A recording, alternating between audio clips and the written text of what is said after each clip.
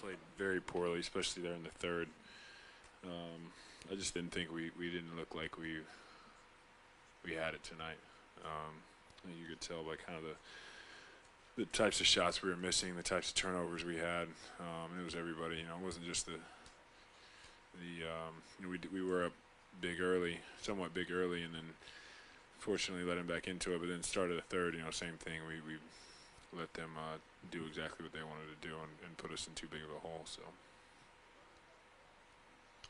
Like Doc said, you guys had been picked up by the bench unit earlier in the year. Now they're kind of a little sluggish. You see anything different with that group from the sideline? Game to game, each game is a little different. I mean, it's not really we don't we don't look at it as like, oh well, it's the bench or it's the starters. It's all of us. Part of it is starters. We got to do a good job of creating that energy and creating that fire, because we're not going to get it from anything else. Coming home after 6 games on the road, you'd love to get it from the crowd, but we got to do it ourselves. I know we talked about you don't want to blame fatigue, but I mean, how much have you guys kind of been looking forward to this little just 2 days where you can kind of catch your breath for a second?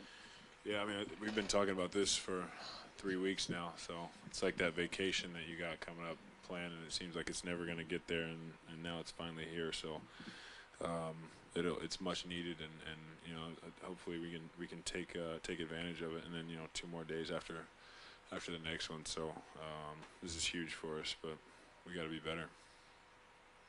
Like Doc said, he didn't think you guys were in a funk. You just kind of dropped some individual games.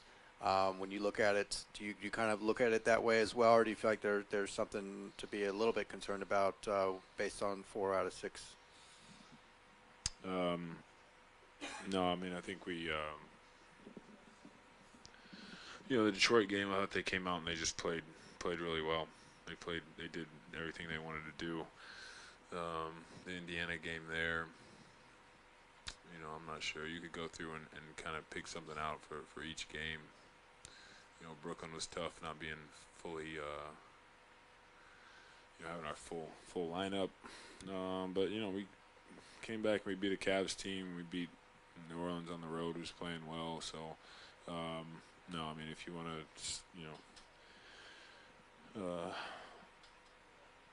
blame say it's a funk or have a lot of concern, I don't think now's the time. I think we'll be all right. It's early in the season. We had a good stretch of games already, so.